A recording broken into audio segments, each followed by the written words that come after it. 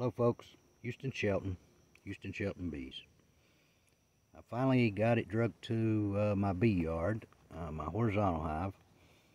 I have a whole new respect for Ricky Roark and what he does, because that thing was heavy, awkward. It was quite difficult to get down here by myself, so a lot of new respect for what Ricky's doing over there at Horizontal Bees.com. And I'm still not got my top worked out. Like I said, I don't have a lot of things worked out, but Ricky does have things worked out over there. And if you're wanting to try to get one of these horizontal hives, not this one I built, but Ricky's got all kinds that he's been building. I did look at his website, and he's got some awesome designs over there. He's just a great craftsman, guys. And I noticed it said that he's not shipping right now, but he's still taking orders, and that looked like his shipping will pick back up again. I think it said August at the earliest. So if you guys are needing a hive like that and you want Ricky to do it, I recommend you guys go ahead and get your orders in with Ricky. I know he's put out some coupons and discounts. I really don't know how he's even able to do that, but he's an awesome guy.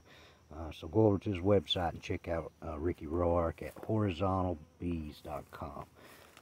Now, like I said, my top is not, I've not got my top out. These are just kind of like political signs, though they're not political. They come out of a lawn and garden dumpster, actually.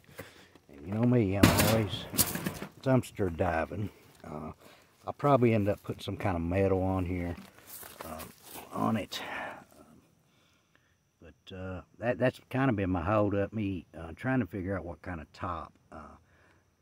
I didn't really want a flat top, but I wanted to get it in the yard because I've got the swarm that my buddy Boyd gave me.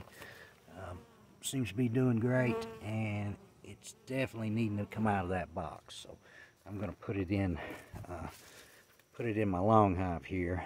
And mainly the reason I built it, I didn't have, I really hadn't tried any insulated boxes. So I thought I'd try, my hand at building an insulated box.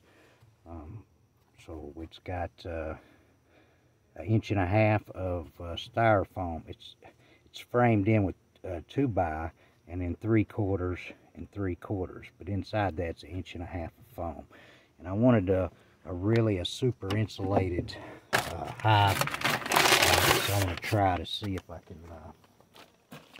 we'll just see if it does better here where I'm at. Of course, I put a bottom top entrance in it, so I can run a divider board, and have a hive over here and a hive here.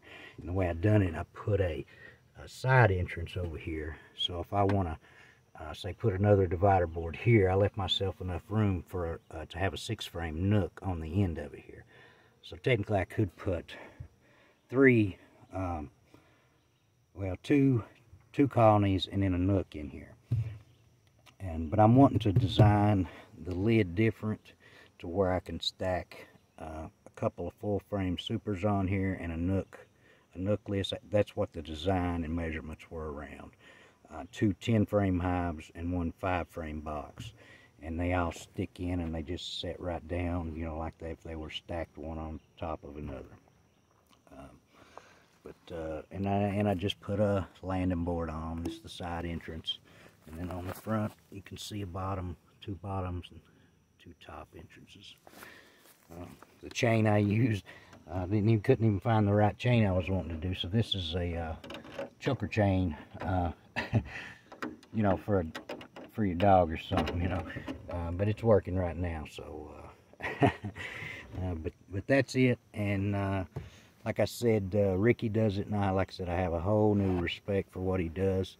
And if you guys are interested in getting you a horizontal hive, I suggest you go check Ricky out, because he's got some really nice hives over there, a lot nicer than mine. And I done my design. I've got a couple of Russian subscribers, and they do hives like this off of a Dedant frame size, but I use the Langstroth size frame. Yeah, that's my start of a horizontal hive. I do have a top bar hive that I ran a couple of times. I'm not real good with them, but I'm kind of wanting to, you know, have a couple of different things to mess around with here in the yard that's different. I'll try to show some about the top bar hive as well, but I wanted to get bees, you know, in my horizontal hive first, and see about how I could work my top out and get it. I mean, if this works okay, I might just put metal on the top of it. You know, if it does good, maybe build another one, change the roof style or whatnot. But yeah, I just wanted to share that with you guys. Just a project I've been working on for a while, and I did put it up without the top, and so now it's got somewhat of a top. Yeah, just wanted to share it with you guys. Hope everyone's doing well, and like I said, once again, if you need one of those hives, check out Ricky at horizontalbees.com, and he can tell you a lot more than what I did about things. So everybody have a great day.